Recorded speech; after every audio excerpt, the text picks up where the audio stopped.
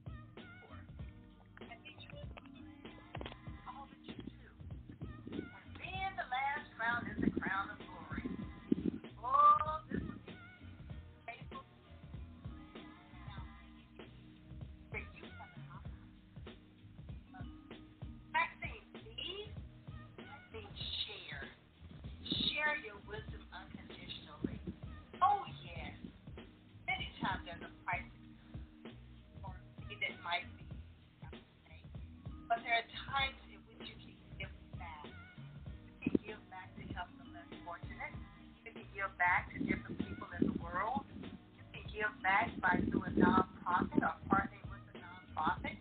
You can give back by collaborating with one another. So there's always a way to give. And you have to make it unconditional. You know, they always say, what's the alternative motive that you have? You don't have a motive.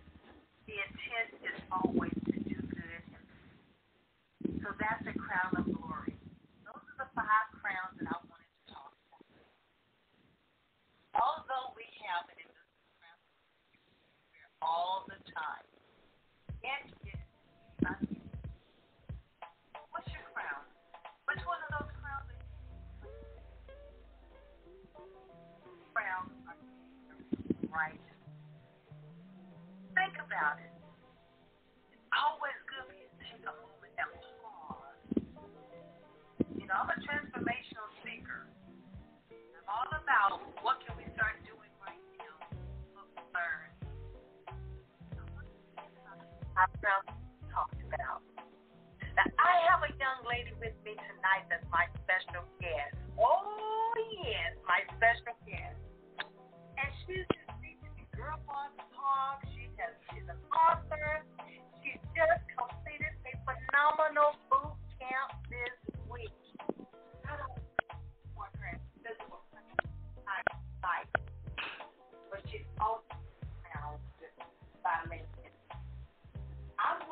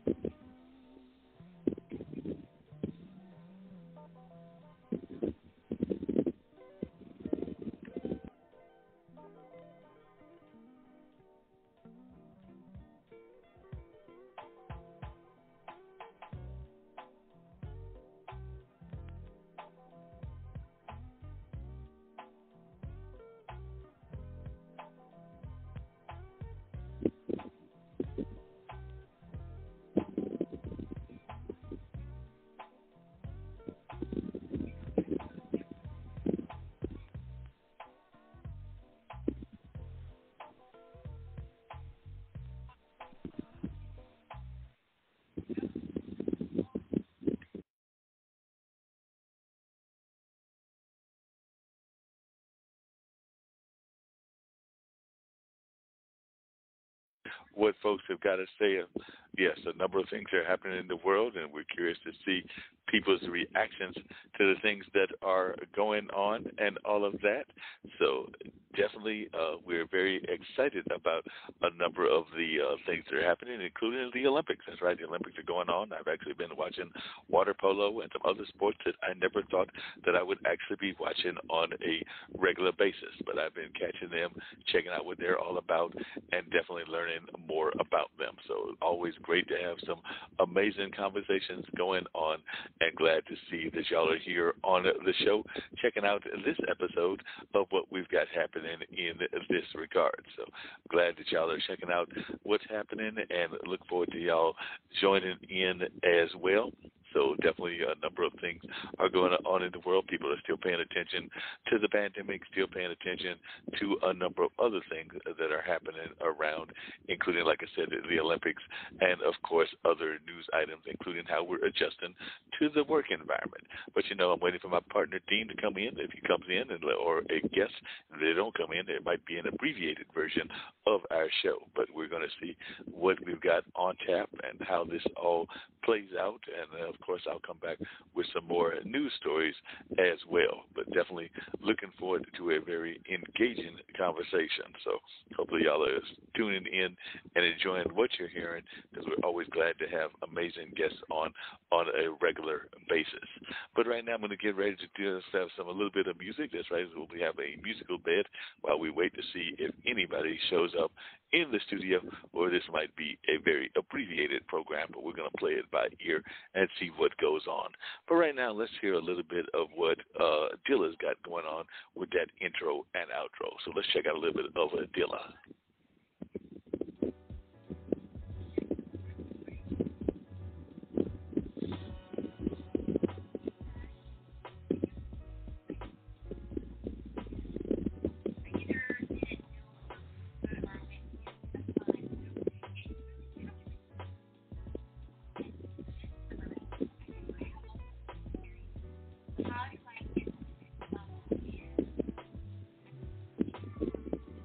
Started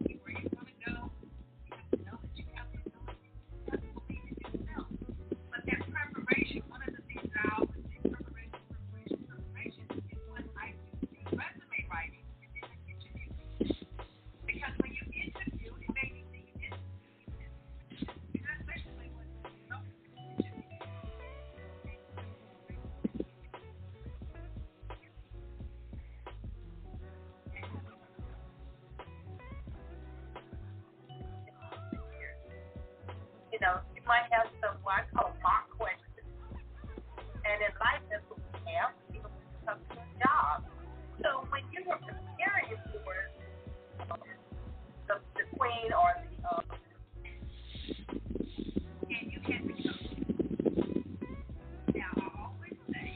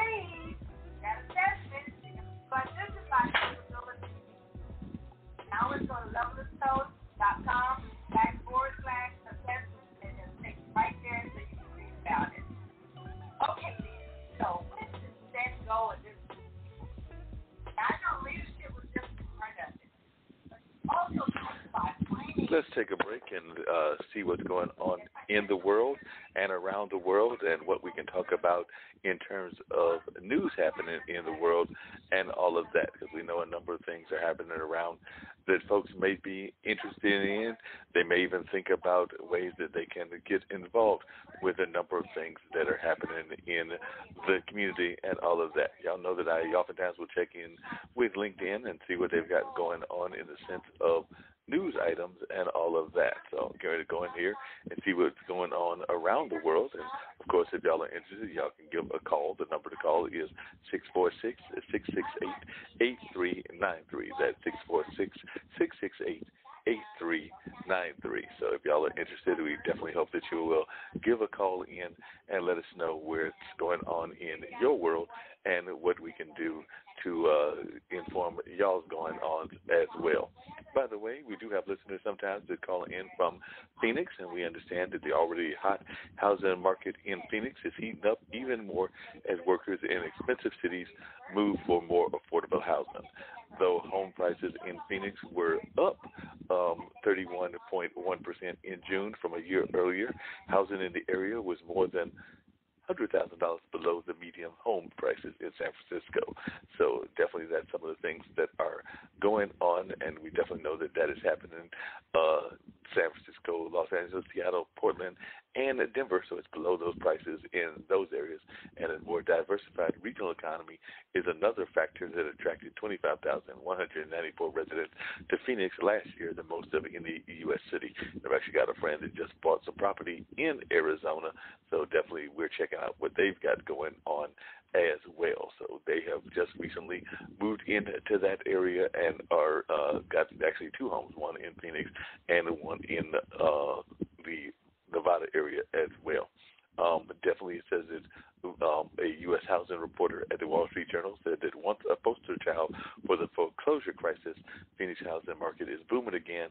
Why? Phoenix median home price of $399,900 is up 31.1% in a year, and is still more than $100,000 cheaper than those median prices in San Francisco, Los Angeles, Seattle, Portland, and Denver. So it'll be interesting to see how this plays out and what goes on in that regard. I know I'm not planning to move to the West. I'm actually liking North Carolina. I've always been a North Carolina native and all of that, but definitely amazing to have these great conversations, see people involved in a number of things, including the possibility of making moves and all of that, because definitely we are seeing these kind of motions happening on a regular basis.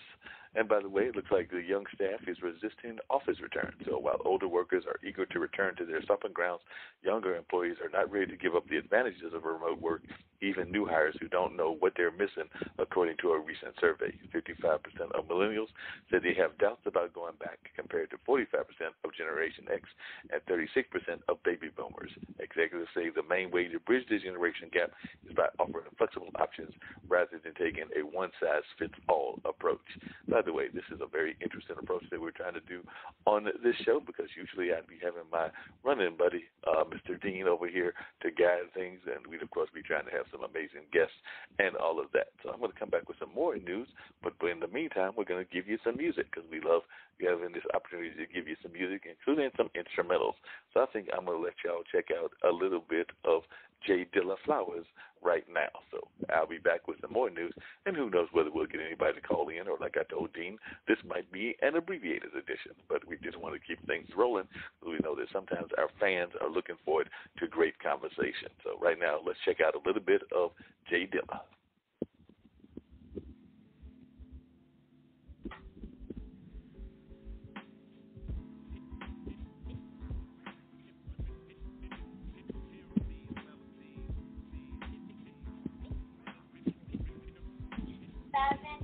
Days. This is probably one of the hardest things to do, because you learn all the techniques, come up with and every day.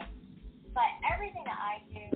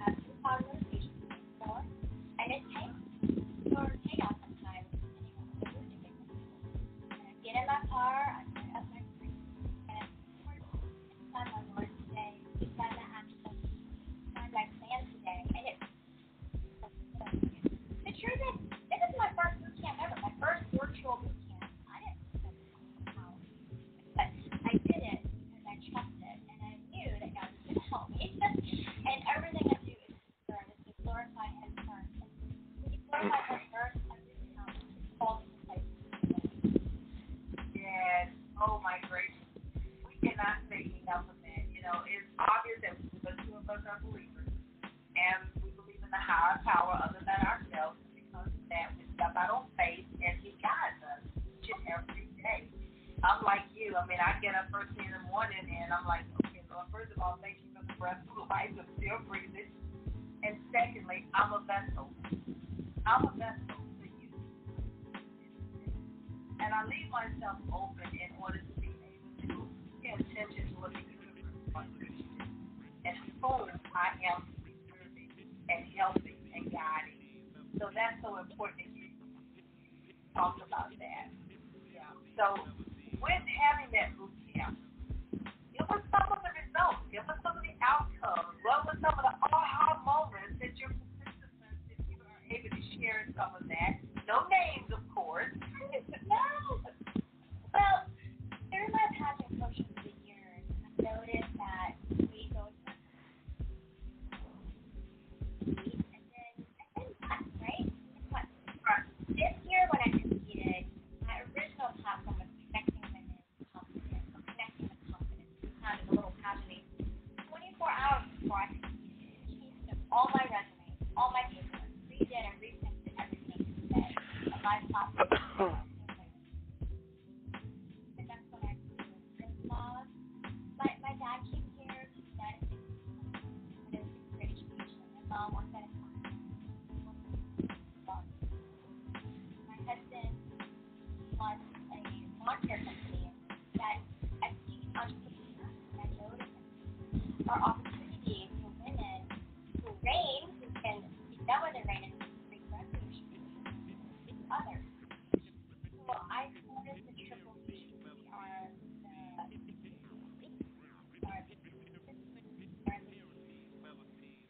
in my business group, project group, my believers group,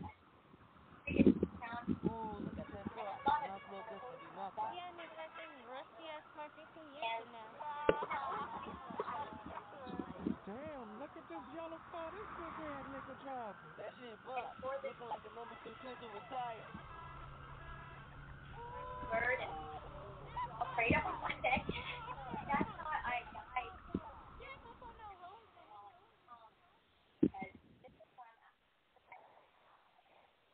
Just surrendering and Yes, folks, that I would continue with some of the news stories. Even as COVID-19 cases expand and companies like Apple postpone return to office dates, a number of firms are demanding a return to in-person attendance. Many offices nationally are already at full capacity. The Wall Street Journal writes, and scores more insisted Labor Day is a fair target for a return. Managers say they're frustrated by 16 months of remote work, feel for workers lower their productivity at home, and insistent teams perform better together in the same physical space. And by the way, I understand that the library, who has gotten all excited about their opening and everything, has already closed because of things going on around COVID here in Durham, North Carolina. So we're already seeing an impact. So while a lot of folks are thinking that we've made a around the turn corner and are definitely doing much better, there are still lots of concerns about what's going on with COVID and how we can make it even more of a recovery than we have had. So it'll be curious to see what folks have to say about that and their thoughts about that and how they are addressing a lot of these concerns. So there is definitely some things going on in that regard. So we are definitely interested in hearing what folks have got to say about this. So I'm sorry, actually one person, Desrick Isaac Schaefer, was saying that they're sorry that employers are demanding that employees return to the office full time. Are they tone deaf? Are they aware that remote schooling may return even to start the school year? And are they calculating their turnover costs related to the working mothers who have left their workplace, not to mention those planning the same? So while things may be getting better, there are still a lot of folks that are concerned as well. So we're going to find out how things are going, and folks are definitely engaged and involved in a number of things. So we're curious to see how people are handling what's going on and what their thoughts are about a number of these things. So if you want to get in touch with us, either me and Dean, and of course we're always looking for amazing guests to share their thoughts and what they've got going on in their world. So definitely there's a number of things going on in that regard. And by the way, I understand we might be getting some storms here later on today. At least I believe that's what the weatherman had said, but I don't see them anywhere nearby or anything along those lines. By the way, how are y'all with writing thank you notes? I know I'm not the greatest, even though I do a lot of events and a lot of things that I'm involved in. I am not that great at writing thank you notes. I should be much better than that, but I am not. So thank you notes are a surprisingly divisive topic among job seekers. A poll shows that about 40% of people say they don't always send a note after a job interview, and some never send one. LinkedIn members offered their perspective on the issue in the latest edition of Get Hired. They suggest sending a note, making it handwritten or digital, making it personal, showing that you're interested in the job, and showing that you paid attention to the conversation. So definitely, while there might be some split as to whether you should do it or not, I know that I've got to do better, because even things that I'm doing, I don't always send notes back or let folks know that I am thinking about them and all of that. I know that Jess Smith, who helps the job seekers discover their calling, said he's a huge fan of always sending thank you notes to everyone you interact with in the hiring process. It's another touch point to be more memorable and an opportunity for you to highlight something positive, interesting from the interview, which can make you stand out.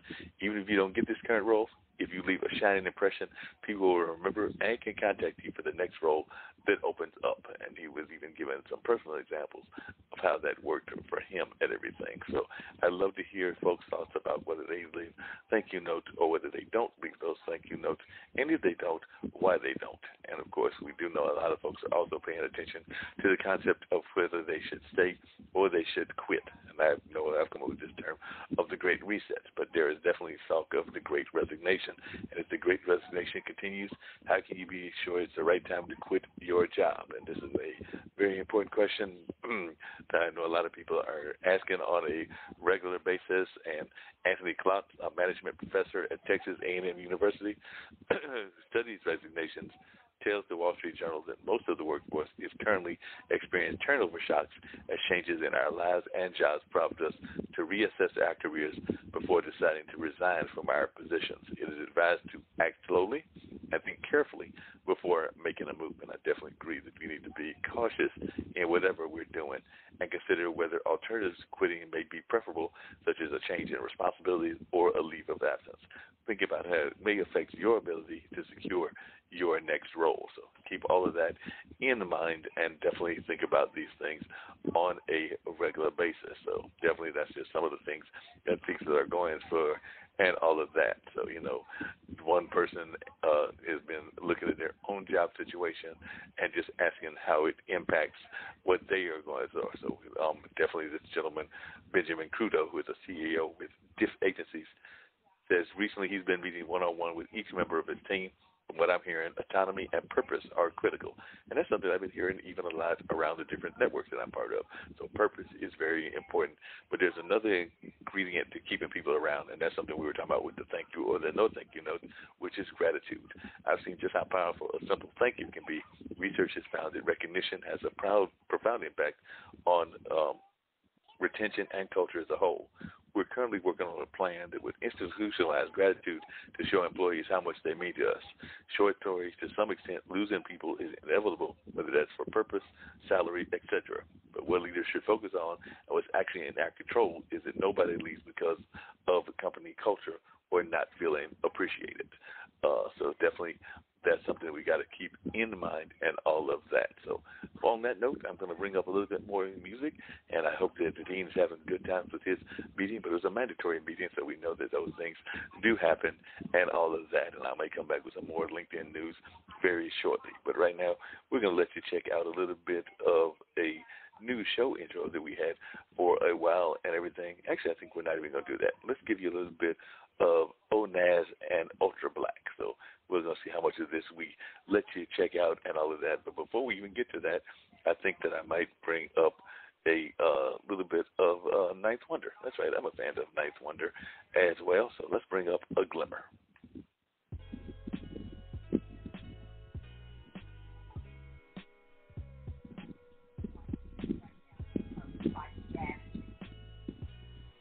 Well, first of all, I went to your website. You have so much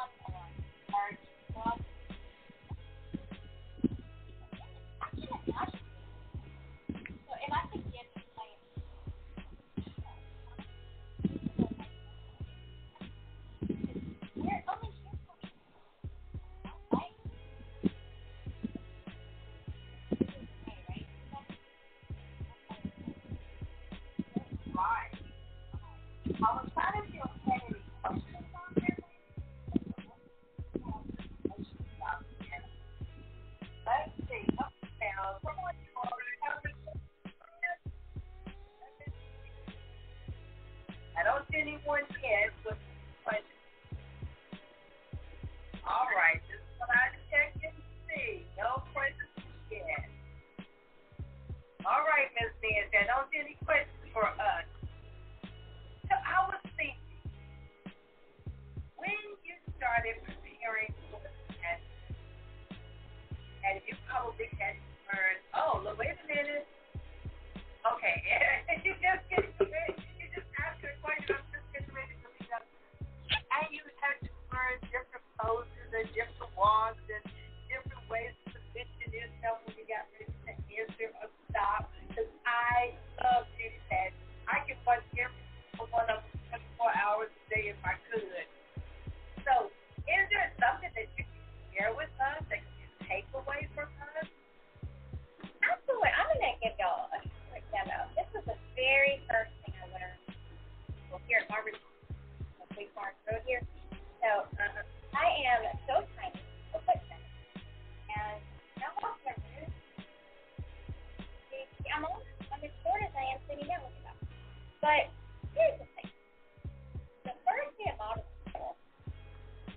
the lady at the front desk said, "Can you walk for me?" And I did not know what that meant. I kind of punched back. First, she did attack me, and I just did my walk. I wasn't sure what she was doing. But I'm going to give you it's air to your lungs. You don't have to and watch her burn on. My feet are apart. So this is the normal. Right? Now, what we have a model table was a model scan, an entire model scan. So you want to touch your left foot going over, and your right foot going at suicide. And you connect your heels together. So if a foot lets you down, actually throw. If you ever need to put your hands in your hips for pose or your power stand, or you just want to get a quick feel of confidence, sometimes we put our hips and our hands down to do that. Right. But you bring it up to the small of your waist, much taller. Much taller I got. Ooh, I'm 5 feet. I'm 5 feet tall now. So Okay. So this is how we stand normally. Okay. Welcome back to the Dog Show. Up next, we have Satchmo. Satchmo is a member of the Shelter Pet Group. That's right, a group known especially for their couch snuggling, ball chasing, face licking, and of course companionship. Now let's see him in action. Look how he makes eye contact with his person. That's actually known as the treat stare. How intuitive, and now he appears to be excitedly turning in circles. Ah, the happy dance will come in with this group. But really, the best way to know an amazing shelter pet like Satchmo is to meet one. Visit theshelterpetproject.org today. Adopt. Brought to you by Maddie Son, the Humane Society of the United States, and the Ad Council. Man, do I love card night. You ready, boys? You got a king? Go, bitch, Dad. Oh, come on. This is WWE superstar Titus O'Neil. It only takes a moment to make a moment. Take time to be a dad today. Learn more at 877-4DAD-411 or visit fatherhood.gov. Brought to you by the U.S. Department of Health and Human Services and the Ad Council. Husband looked at Africa. I was born in a refugee. 5 days, 4 nights. Well, Jason, I've got to tell you, you're pretty much everything this company is looking for in an entry-level candidate. Great. Your resume isn't quite what we're used to, but you've got a fantastic work ethic. Thank you. And I'm impressed by how you carry yourself. So, should we talk about the job? Oh, what? The job? Oh, sorry. Yeah, I have no way of recruiting or even meeting you. This interview didn't happen. It may sound ridiculous, and that's because it kind of is. There's a huge pool of talent your company is missing out on. Meet the Grads of Life. Who are they? Talent worth knowing about. Young adults of unique determination and experience. An ideal fit for your company in an entry-level position, internship, or even mentorship. They might not have every qualification you typically look for, but they're exactly who your company needs. Man, we really could have used him. Don't miss out on a resource many innovative companies have already discovered. Go to gradsoflife.org to learn how to find, cultivate, and train this great pool of untapped talent. Brought to you by the Ad Council and gradsoflife.org.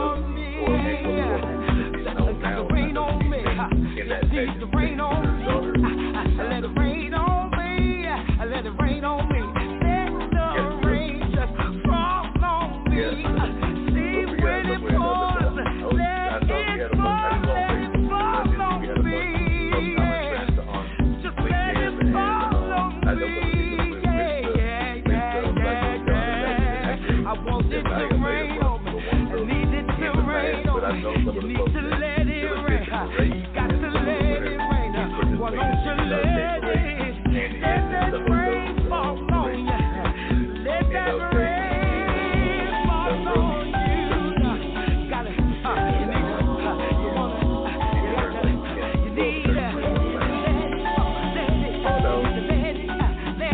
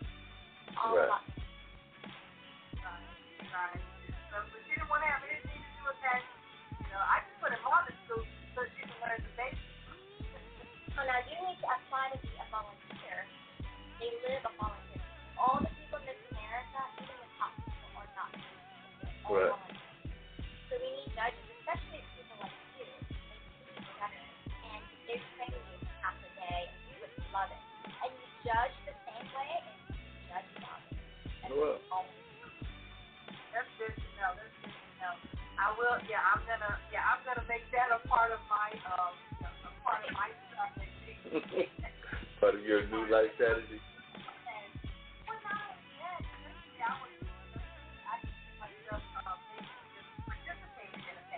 Yes. And listen, my girlfriend won South Carolina. She was in Senior World South Carolina. And on my podcast, I interviewed her right after she won. She shared her experience. But there's this senior 70s now, and my girlfriend and I, we're on the phone, and we said, oh, you can do this forever? We're going to be so old that we didn't know. Because in the real world, we thought it was not enough. Right. For me, being so small, I never knew there was a picture. The shortest and oldest Miss America is 5'4". That is a much larger woman than me. So when I told him that I know that the oldest and shortest Miss America is 5'4" and 4 years old. It's such a privilege to be here at 4'10" guys. So I told the judges, give it to me. I'm supposed to be the title, and I made it very clear. You know what, I claimed it for you. Yeah. The first day I met you, I'm like, you got it. I said, have you claimed it? I think that's what I asked. Yeah, that makes sense. And actually, one of the guests that I've got coming on is actually a pageant winner that just won one of those older contests, but actually one of the Peaches from Peaches and Herb, because there were several of those. But she recommended that her friend Renee come on one of our shows, so I think I've got her coming on this Wednesday. But she went to Vegas and just won a pageant, because I asked her about whether she was still going to come on the show, and she was like, yeah, she's definitely still interested in coming on and everything, and apparently she won the pageant as recently as like a month or two ago, or like a week or two ago. And I want to say that I want to say Renee Reynolds, because I want to say that she's in like maybe her 50s, because know that she. You have to make sure that they meet. Make sure you connect them. I will definitely connect them. Yeah, Renee Reynolds Lawson, and she works at a radio station up in Pennsylvania, Power 4.4 or something like that. But yeah, she is all about winning. Huh? She's my friend. Yes. She's one last year. She's my friend. She's one. She just won what? Yeah, because I thought she was at least in the 40s or 50s. I thought she was in the older crowd. Right? Oh, you know what? I know these women. I do. I know all these women because my coach coached. Wait, my coach coached her. Your coach coached her? That would make sense. My coach won first runner-up in the fitness category. Okay. But yeah, my coach helped this last girl in the right side win. That's such a small world. But yeah, they were in Vegas. But yes, Miss Maxine, the thing about pageantry is there's thousands of them out there. It's like a business. So you just have to research mine. But I recommend all people trying a pageant at least one time in their life. It is the most thrilling, fun experience. And the system is for life. It's amazing. Don't tell me that. Don't tell me that. My husband, he be looking for me and like, I'm headed to the pageant. You got a new career now? You're heading to the pageant? I have a new career now. Because remember, I told you I wanted to do it for my daughter. Yes. She always wanted to do one, but I can do it myself. You can do it yourself. You don't have to do it from somebody else. You can do it yourself. Yeah, and I will try it.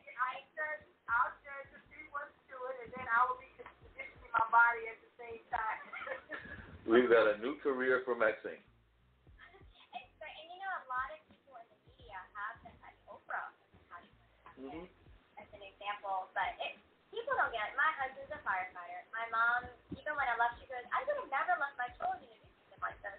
So it's mindset, tunnel vision, and we actually missed our flight on the way there, all these obstacles, and I just kept thinking to myself, the devil's trying to trip me up. The devil's trying to trip me up. So it's something that no one's going to understand. So that's why I created my tribe, because when you go into business for yourself, you're already a weird person, one-headed monster, right? Then when you're a pageant girl, you're another one-headed monster. You become a two-headed monster. So I'm so happy about trying to find my people, and I found two so far. I know there's more to come. Oh, you will. So my question is, because remember I talked about the 5 crowns. The woman crown was the invisible crown. Yeah. How do you what's out there for those women who not yet gone through a pageant? Right. So that crown is for women who are believers. So whatever you want. If you haven't won a pageant, you can wear the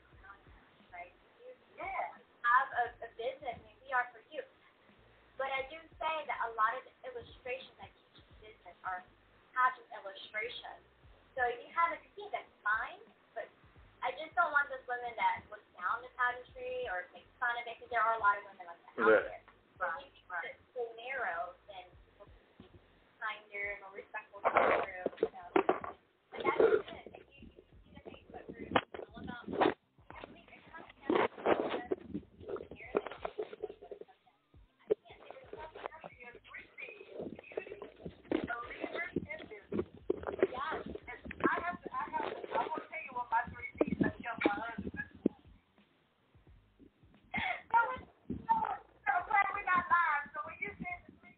all about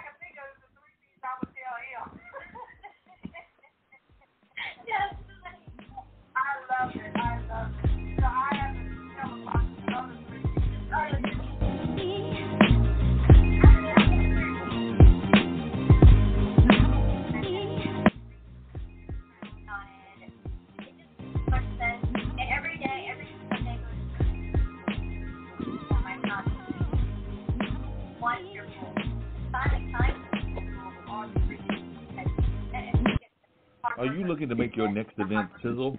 Then you want to get in touch with Lee Entertainment. Mark Lee, the founder of Lee Entertainment, has worked with such notable festivals as the Art of Cool, the National Black Theater Festival, the Bull Durham Blues Festival, and the Durham Centerfest, as well as the Festival of the Eno. And it definitely can provide you with some great entertainers as well as help you make your event sizzle if you're looking forward to trying to have an event in your town. Mark Lee is willing to travel anywhere in this country to make your event sizzle and has entertainers that are also willing to travel as well. So if you're looking for quality entertainment, definitely get in touch at bluesradio@gmail.com. Right, and I was in the middle of doing it.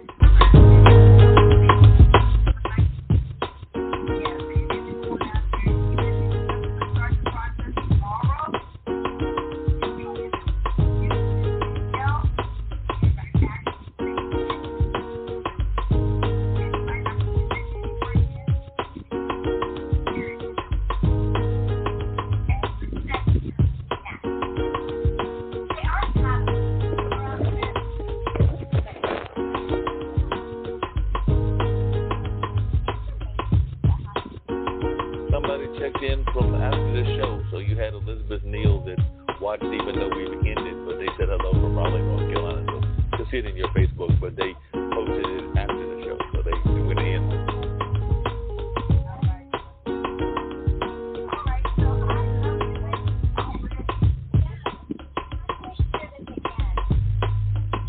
So you can do a reshare as you go into the Facebook and do a reshare. Yep. Right.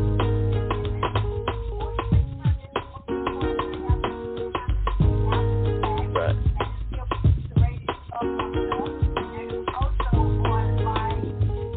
Right. And I'm trying to find a way to. Great job, Nancy. I'm trying to find a way to get it on Clubhouse as well. So that's something that I've just gotten involved with. I'm trying to get the audio on Clubhouse. So that'll probably start happening in another week or two. So I'm working on getting that so that people can also engage it in that popular app.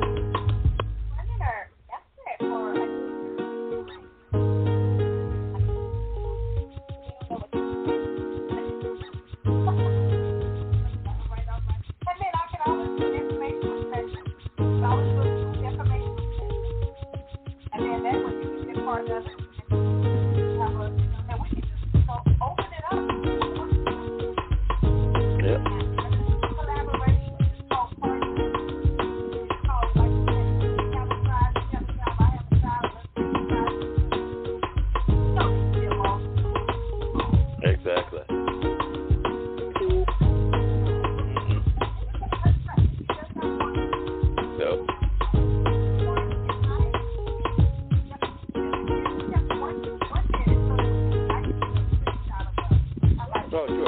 Yeah, no problem.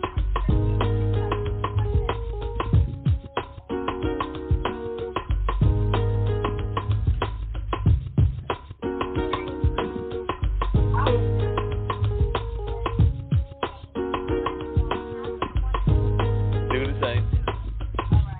See you. No problem. Have a good one.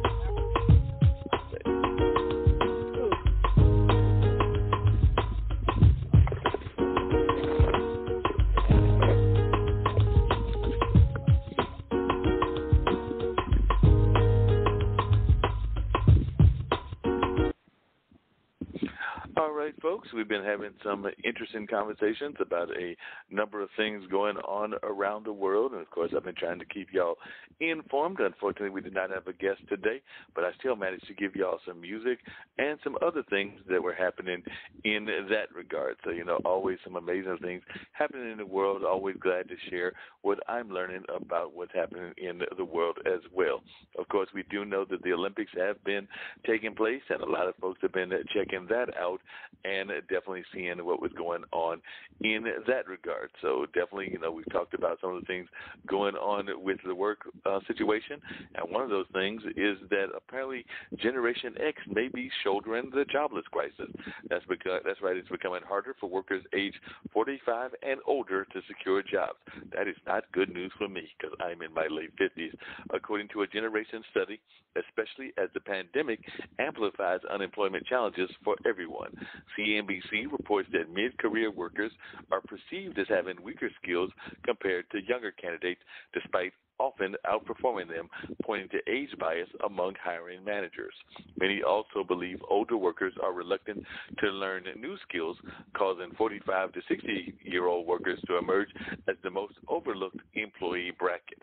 So definitely that's something that is going on, and I fall right at the end part of that. So that is not good news in my regards. Fortunately, the good news is that a lot of the things that I am involved in, I am kind of the boss of creating my own situation. So that is good in that sense. So definitely we're hearing a lot of people chiming in on that. As a matter of fact, Albert Fong, a product marketing person, says Generation X workers have often been called the lost generation, sandwiched between baby boomers, who are essentially a birth rate shockwave, and millennials who, get all the attention. For Generation X, rapid digital adoption during the pandemic has accelerated the automation of jobs and worsened underlying ageism, making it harder for mid-career workers to secure roles. Our society may ignore or deny this happens, but ageism and bias in the workplace are real. It's very clear that once you reach a certain age, it just becomes much harder to access a job opportunity, even though older workers often outperform their younger peers. I've even seen that in some of the jobs that I'm part of. At some point, lower-cost labor walked in the door, and the value of experience went out of the window. And I remember there was a time that folks definitely gave a lot of credence to those that had been in jobs for a number of years and definitely had garnered experience and all of that. So that's just some of the things that are being talked about, and definitely things that folks are going to need to look at and be concerned about as we continue these kinds of conversations around the new economy and the new way that things are being done. By the way, I stated earlier that I've watched a couple of the Olympic Games, and that is very true. I've catched some water polo, some volleyball, some swimming, and some other sports, but unfortunately, ratings for the NBC's broadcast of the Tokyo Olympic Games opening ceremony were down 36% from the last Olympics in 2016, according to preliminary figures from NBC Universal, with just around 16.7 million views across all platforms on Friday. The number marks the smallest U.S. television audience for an opening ceremony in 33 years, according to Reuters. NBC's streaming service, Peacock, however, recorded its most watched Saturday this weekend, with viewers streaming 21% more of the Tokyo Olympics than they did of the Rio Games. In other Olympic news, the U.S. won its first gold medals of the 2020 Olympics in swimming after Team USA failed to medal on the first day of full competition. France beat the U.S. 83-76 in their basketball opener at the Tokyo Games, and the U.S. women's soccer team bounced back from its 3-0 opening loss against Sweden with a 6-1 trouncing of New Zealand. So definitely it'll be interesting to see how these things continue and what folks are finding out about the Olympics, and if there are any major surprises that come in the Olympic struggles and in the Olympic battles that go on in the sports world. So we'll be very much curious to see what happens in that regard and what people's thoughts are of the Olympics and what's going on in that space, because we do know a lot of people are paying attention to the Olympics and very much interested in the Olympic Games. By the way, Philip Morris International has called for a ban on the sale of cigarettes within the decade, similar to that planned by the UK government on patrol vehicles. The firm's chairman said such a measure could act as a deadline for makers and encourage a move to alternatives. PMI has said it wants half its turnover to come from non-smoking products and sell smoke-free alternatives such as heated tobacco products.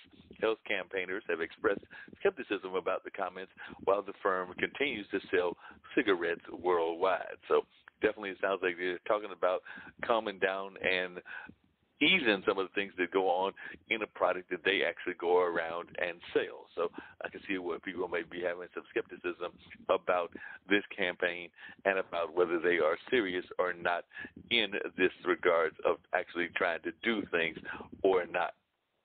And of course, in terms of personal rights, some people are also concerned about mask mandates and whether those mask mandates will make a comeback. So officials urgently pushing to get more people vaccinated as the Delta variant quickly spreads.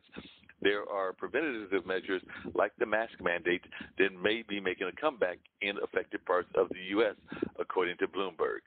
Already, Los Angeles County has reinstated its mask mandate, and the Centers for Disease Control and Prevention has been under increasing pressure to revisit its mask guidance.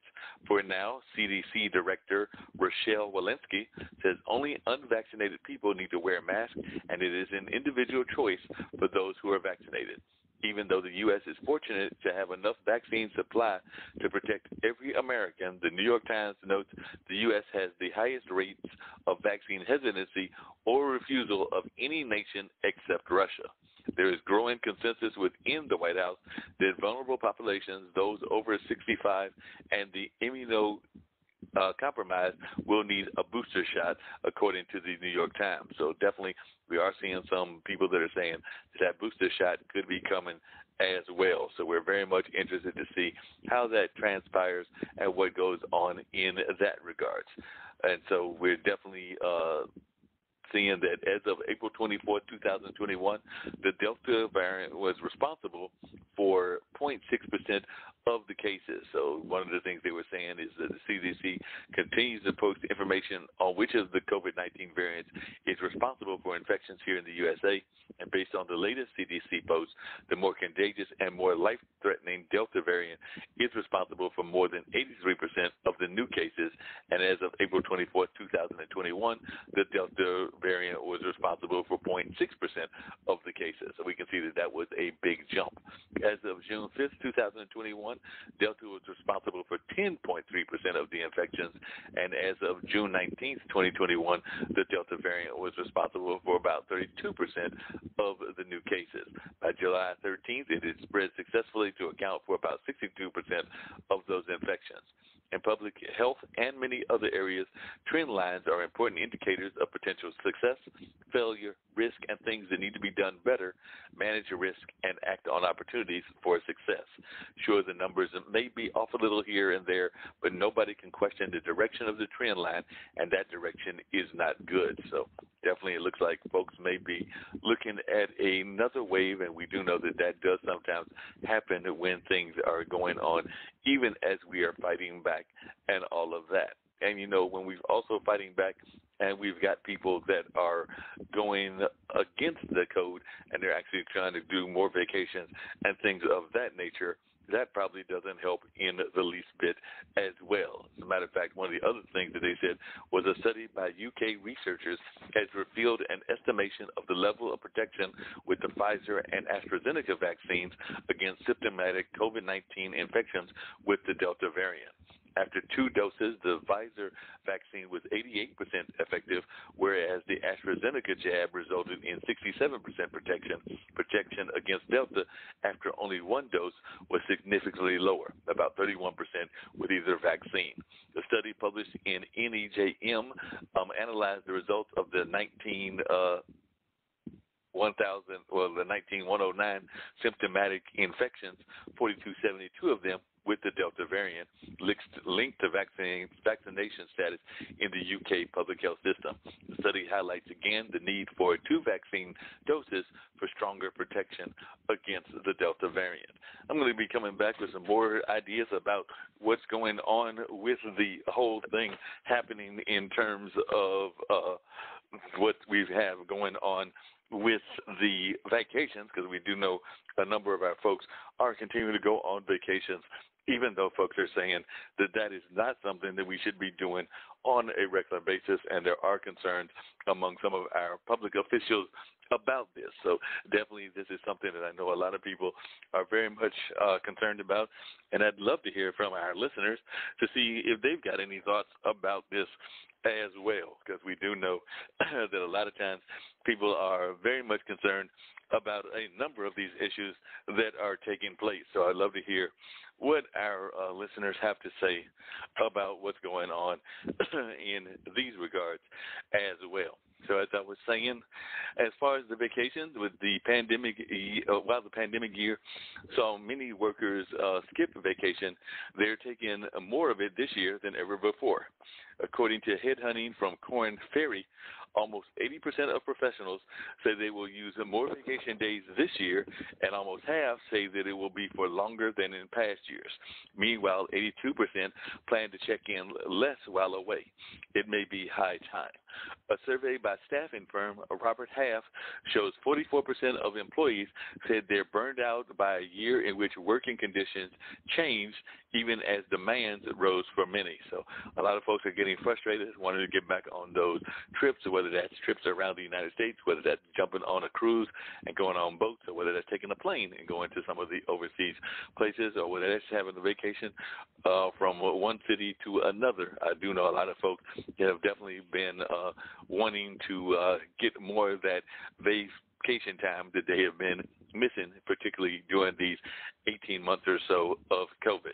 So pre-pandemic, Americans didn't use roughly a quarter of their annual paid time off, according to U.S. Travel Association research, whereas last year workers gave up 33% of their vacation time. So taking time off and actually disconnecting from the office remains a challenge for many American workers. But with pandemic restrictions easing and plenty of offices still closed until after Labor Day, many exhausted employees appear to be making a real effort to get those vacations going and to actually enjoy some vacation time. So if you're listening and you're interested in going on vacation, we'd love to hear from you. Just let us know some of your thoughts about vacations and whether you're hoping to do more of this as we continue to try to battle what's going on with the pandemic and all of that. So we'd love to hear your thoughts about vacation time and whether it is something that you have been paying attention to or not paying attention to. In some kind of way, we lost the phone.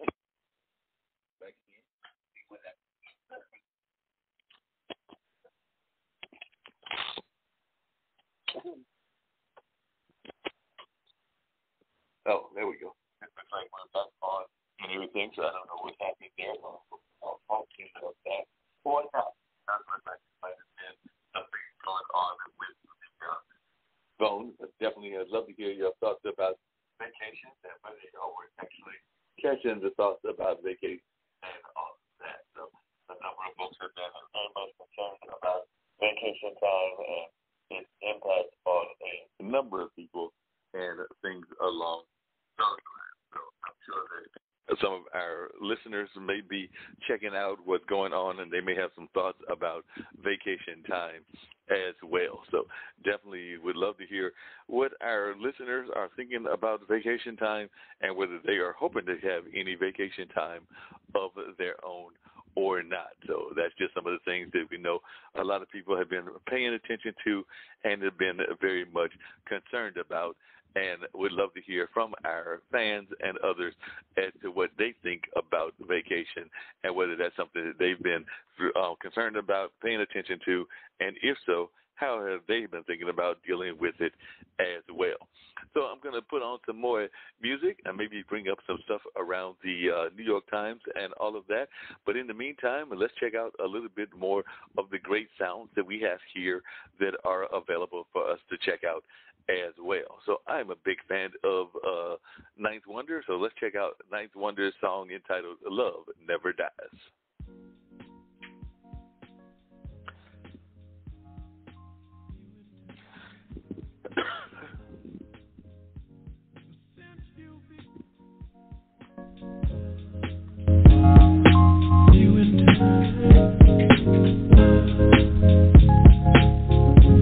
And I hope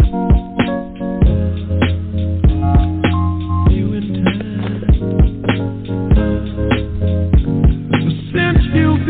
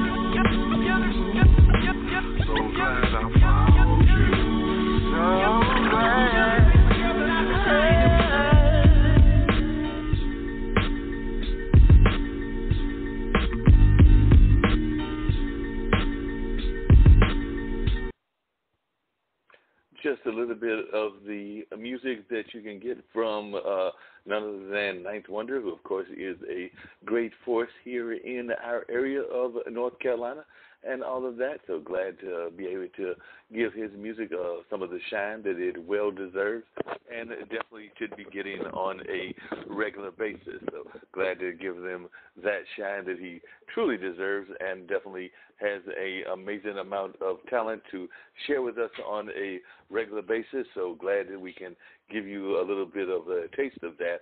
And one of the things that I was going to say is that, you know, a lot of people have been concerned about what's going on with COVID and how COVID is impacting their day-to-day lives. So with that in mind, the restriction on travelers from Europe and other countries is intended to curb the spread of the Delta variant, and therefore the White House press secretary was letting folks know earlier today that the White House will be keeping travel bans in place. New York City and California have announced that public employees must be vaccinated or face weekly testing. So definitely it looks like that's going to still continue to have an impact on what is going on in terms of our travel and getting out and about. So the Biden administration will continue to restrict entry of Europeans and others into the United States, citing concerns that infected travelers may contribute to further spread of the contagious Delta variant across the country, according to Jen Psaki, the White House press secretary, on Monday afternoon. Concerns about the variant had convinced officials not to lift the current travel restrictions on foreigners, according to Ms. Psaki, some of which have been in place since the beginning of the pandemic. Vaccines remain effective against the worst outcomes of COVID-19, including from the Delta variant. The more transmissible Delta variant is spreading both here and around the world, she told reporters, adding that cases are rising in the United States, particularly among the unvaccinated.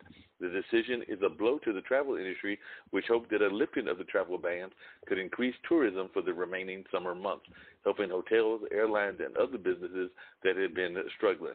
But Ms. Psaki said that it was unclear when the United States would remove the bans completely. I don't have a timeline to predict for you because it's all about what success we have at getting more people vaccinated, getting more vaccines out to the world, and fighting the virus, she said. The United States began restricting travelers from foreigners in January of 2020 when former President Donald Trump restricted some travel from China in the hopes of preventing the spread of the virus. That effort largely failed.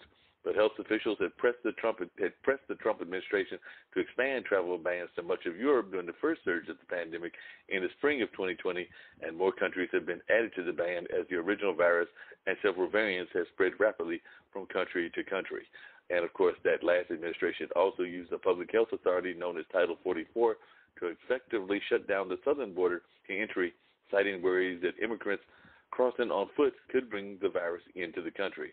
The Biden administration stopped enforcing the rule for unoccupied children crossing the border alone and for some families. But Ms. Psaki did say that the Title 42 restrictions, like the other travel bans, would remain for the time being. We have never conveyed or announced a timeline for Title 44, she said, so nothing has changed in that regard. It remains in place and will remain in place as long as that is the guidance from our health and medical experts. So definitely it looks like we're still dealing with folks that are still seeing spikes in some of the virus, and definitely even though some people are thinking that the pandemic is over, it does look like there is still a lot of concern among a lot of people. So therefore, we are still taking some measures that need to be taken, and that's just Mark's opinion and everything. But I am definitely a fan of us being as safe as possible, and I think that my co-host would agree with me on that as well. But we'll ask him when we see him next week and all of that. By the way, don't forget that Californians, for those of you that live out there, will require all state employees and on-site public and private health care workers to be vaccinated, and Governor Gavin Newsom of that state announced that on Monday. This is a requirement to prove you've been vaccinated, and if you have not, you will be tested, Mr. Newsom said.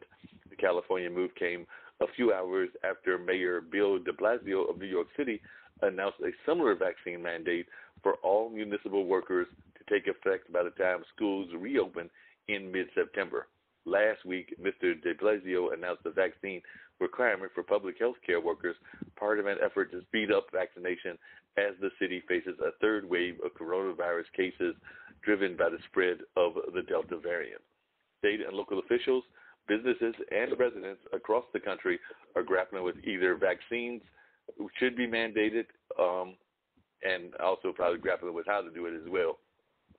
The city of San Francisco, several Bay Area counties, the University of California, and various hospital systems around the country have recently announced similar mandates. The new requirement will apply to roughly 246,000 state employees and many more health workers in the state, according to Mr. Newsom over there in California. State departments will be expected to begin verifying the vaccination status of all state employees by August 2nd. So that'll be next week.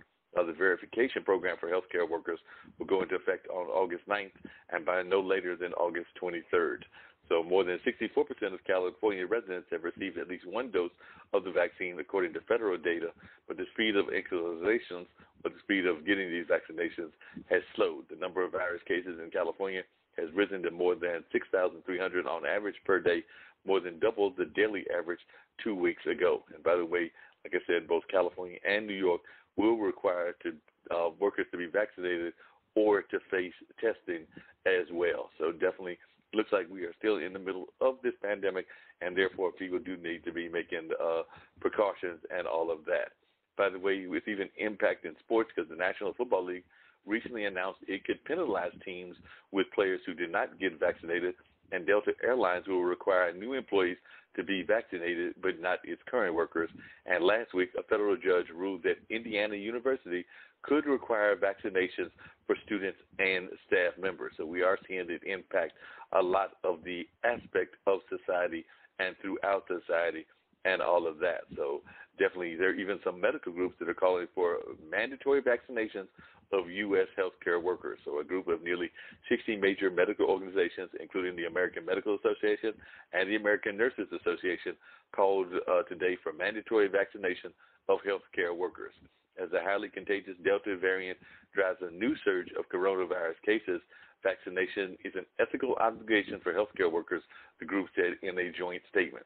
The statement said that all healthcare and long-term care employers should require their workers to receive the COVID-19 vaccine.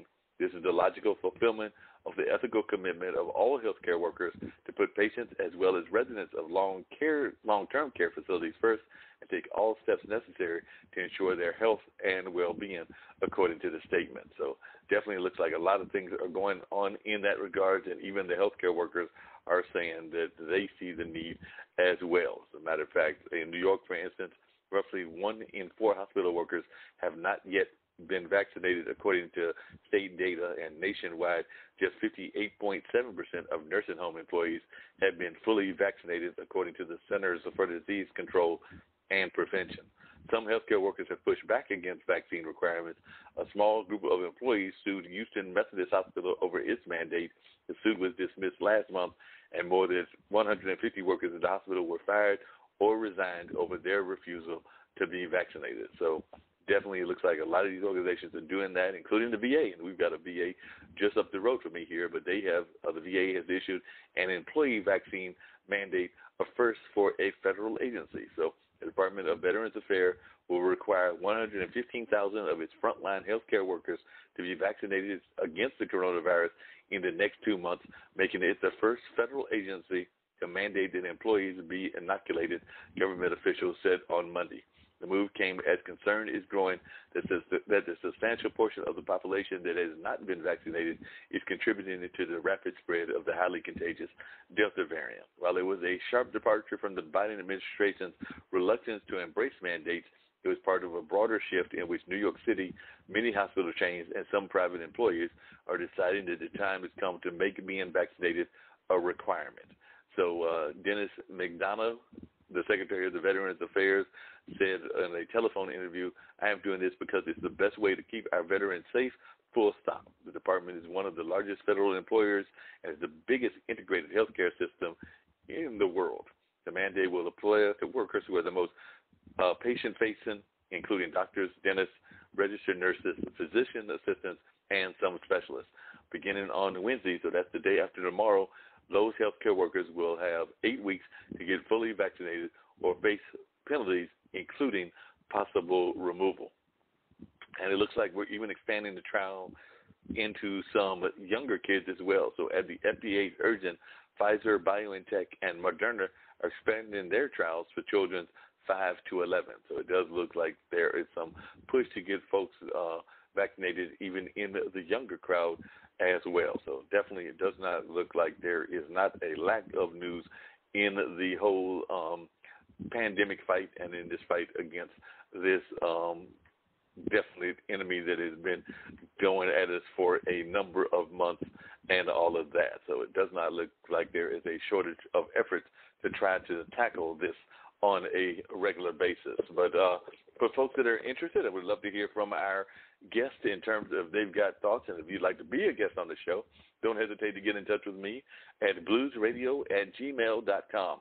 That's bluesradio@gmail.com. So if you get in touch with me, we'll see about getting you on. And I know that I'm talking to a number of future and potential guests, including some folks in the political space. As a matter of fact, I'm hoping my friend Leonardo Williams will come on and talk about his run for the city council, as well as some other people that are doing other races, not just here in North Carolina, but throughout the country. And, of course, we love getting global guests as well. We know it can be different time zones for where you're at, but we are always willing to accommodate, maybe even do a recording and then bring that up. We love getting guests from around the world as part of Straight Talk with Dean and Mark. And don't forget, this is part of a podcasting network as well. And, of course, you can catch the replays of this show, which featured a lot of music on this particular episode, but you can also catch those replays on the network on a lot of the various platforms that we're on, whether that's TuneIn, whether that is Jehovah, or that's I think I said that totally wrong, but you know the one I'm talking about. It's the one, the GeoSaven, the network out of India, whether that's Stitcher, whether that's Google Play, or a number of the other sources that are out there that allow us to spread our message and to let you check out the various guests that we usually have as well. And, of course, we also re-air some other shows of some of our affiliates and associates. So glad that we've got Jess Everhart doing her show here on the platform, as well as my good friend Russ. And, of course, we've got the Rush hashtag show that's on here on a regular basis. We've got Omasadi doing her Guide to Menopause, and we've got a number of other great shows, including some shows around medical issues, because we do have the young ladies that do the medical show out of New York, and we've got a number of other shows. So if you go to the platform and see the various shows that we've got, you'll see that there's something probably to fit your taste and your interest. But we do love getting a variety of shows, and we're always even willing to have the possibility of conversations about adding other shows as well. But there are some tremendous shows that happen here on a regular basis, and of course there are the various other shows that I do as part of the International Broadcast Media / Pod TV network, and include the Online Dinner Party, Mullins Music and Memories with Mark Lee, the radio show with Mark Lee, and of course a number of other shows as well. So we're always glad to have those shows, and always looking at the possibility of adding new shows in addition. So there's some great programming. We even got a program that deals with education, and that was done by a couple of the a mother and her daughters and all of that. So we've got some great programming that exists here on this network, and we look forward to having many more conversations with folks and all of that. So definitely some great conversations, and we're always glad to have you folks join in with us as well. So just keep that in mind, that there is some tremendous programming. I did want to give a shout out. I did it on one of my other shows to two folks that we lost, and we like to honor those people and give them the flowers when they're living, but also when they are legends and people that are part of our cultural community that have passed on, we want to honor them as well. So as we get ready to wrap up everything, I wanted to say, our thoughts do go out to the families of Freeman Ledbetter and to the families of Valerie Whitted. Freeman Ledbetter was a true legend in the jazz community here, playing straight ahead jazz, had been talking about trying to set up a jazz club for a number of years, but was also very much involved in the green community for a number of years before that was even a trending topic or even a trending thing. So I want to give a big shout out to the family of Freeman Ledbetter and let you know that our thoughts do go out to you during this time of loss. We know that a lot of times when you lose a family member, it is devastating, but he did leave a rich legacy, and it is a legacy that will continue to resonate with the community for a number of decades, centuries, and all of that. And I can say the same thing about Valerie Whitted. Valerie Whitted was involved in our art community here, running her own art gallery, involved in education with her family, running a school, and was doing a number of other things, and served on some boards with me, including the Carolina Theater. And, of course, she also worked with a number of things that I was involved with. I know that she had worked at WCOM with the Creative, Colorful People, and that was a great program, and I always enjoyed talking to her whenever they would still be there when I would come in to do my blues show, which is still active on that particular station. So always glad to have those folks engaged in the conversation. And, of course, she and her husband also helped bring in Chip Sharon and some other folks in terms of music. And like I said, she served on the board of the Durham Art Guild and a number of other arts organizations that was she part of. So both of those folks will be truly missed by us, and we know that they will be missed by many others as well. So we're getting ready to wrap everything up. This has been a truly interesting show since I did not have my partner in crime, Dean, with me and all of that. So definitely we're looking forward to having him back in place and everything on next week. But I managed to get through 2 hours. Of course, a lot of that was because of musical beds and some of the spots that we have that we can use as well. As a matter of fact, I think I'm going to go out with one of those spots and another one of those musical beds. I think we'll go out with my friend Nikki Hall and her spot, and maybe one from the Portfolio Group as well. And then we'll get on out of here with some music, and definitely we'll catch y'all on next Monday. This is Nikki Hall, founder of Simply Radiant LLC, a woman with great passion and skill to make you look and feel better. Meet me where you are. Let's take it to another level, a new you. See you soon. Call 919-971-6243. Make your place today.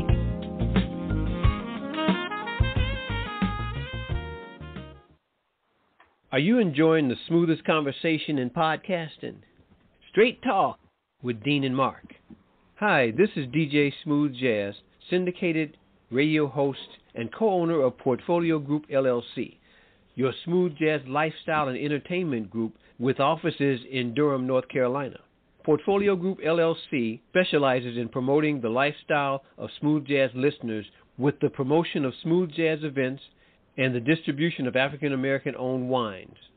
For more information, portfoliogroup.llc.com, or you can swing by my secondary site, djsmoothjazz.com.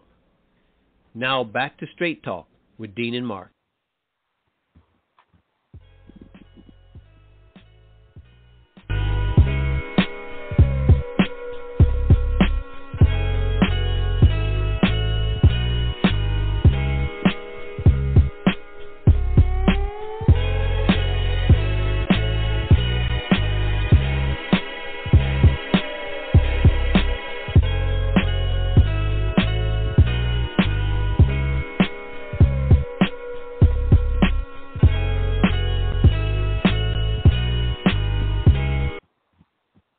Well, as I was saying, we'll see you again next week with more great conversation about things taking place in the world and things that we can be involved in and paying attention to, including the Olympics, including what's happening in the White House, as well as what's just happening around the globe, and, of course, what's happening in our community as well. So I don't know, because I didn't step outside, whether we got that rain or not, but I know they were calling for rain today, and I know that we've been dealing with heat, and I'm sure that Dean has been dealing with heat as well. But when we come back next week, we'll tell you how the weather has been going both there as well as here. But on that note, I'm out of here, and we look forward to seeing you again on our upcoming shows, including the online dinner party, which will be taking place on Wednesday between the hours of 4 and 7 p.m. Eastern Standard Time on the International Broadcast Media Network, now known as Pod TV, or Public Open Dialogue Television, and all of that. So if you go to podtv.tv, or if you look for the International Broadcast Media on YouTube or some of those other sites, you should be able to find it. And, of course, the online dinner party is coming your way between the hours of 4 and 7. So check out the online dinner party, and also on those same platforms, I'll be back up in the morning. As Steve Rao leads the news program, but I will be one of the panelists and, of course, be a producer of that as well. And, of course, we do have Barbara H. Smith who will be back on Tuesday, and she just came back from Nairobi, Kenya, so I'm looking forward to hearing what she's learned and some of the things that she's going to be bringing to the table in terms of new knowledge. So definitely some great things happening, and I'm looking forward to catching y'all on the return trip. But on that note, just a little bit of a sample of some of that instrumental music, and then we're going to get on out of here.